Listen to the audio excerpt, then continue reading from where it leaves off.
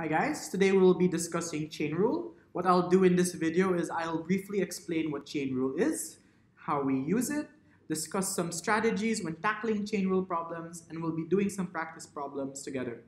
So chain rule is essentially the method for differentiating composite functions. Composite functions such as square root of 2x minus 1 or x plus 2 raised to the third. So a composite function is essentially a composition of two functions, where, for example, this one is a composition of a quantity, square root of a quantity, and the function 2x minus 1. What chain rule states is that dy by dx is equal to dy by du times du by dx. So the strategy here is looking at a composite function, breaking it down into smaller parts or smaller functions, and then finding the derivatives of those functions, these two, and then just finding the product of that. This will be clearer with an example. So let's start with this problem. Find the derivative of y is equal to 2x plus 3 to the 13th. You can pause the video and try it yourself for a bit. So the strategy here is to break it down into two smaller functions. We have 2x plus 3, which is the inner function, so we'll let u be equal to 2x plus 3. And we have the bigger function, or the outer function, which is y is equal to u to the 13th. What you want to do from here is that you want to find derivatives of both the inner and the outer function.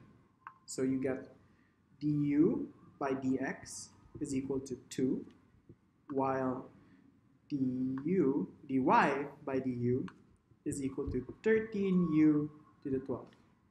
And since chain rule is simply multiplying these two derivatives, you can simply get it by doing 2 times 13u to the 12th.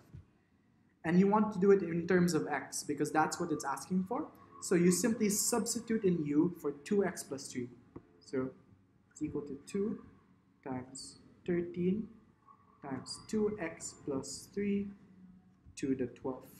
And simplifying this, you get 26 times 2x plus 3 to the 12th.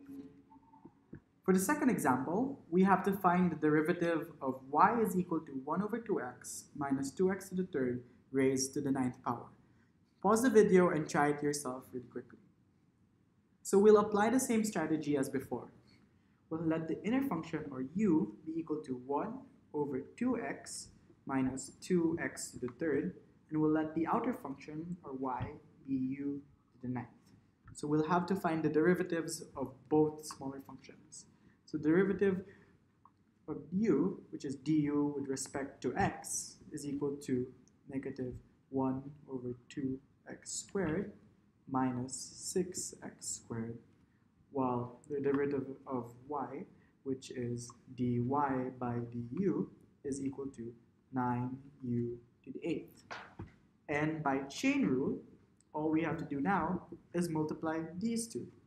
So we have negative 1 over 2x squared minus 6x squared times 9u to the 8th. And all we have to do now is substitute in u into here to get the final answer. Negative 1 over 2x squared minus 6x squared times 9 times 1 over 2x minus 2x to the third raised to the 8th power. And with a little tidying up, you'll get the final answer. Now we'll tackle an exam style question. The question states, find the equation of the tangent and the normal to the curve y is equal to the square root of 1 plus 6 over x at x equals 2. Pause the video and try it yourself first. So the whole point of the question is to get the derivative of this function, because the derivative of that function is a function that will give you the gradient of the original one, this one, at any point of the curve. And we're trying to find the gradient when the point is at x is equal to 2. That's how we get the tangent and the normal of it.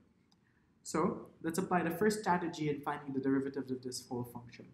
It's a composite function, so we'll do chain rule. One of the functions that makes it up is u is equal to 1 plus 6 over x, and the outer function, or the other function, is u to the 1/2.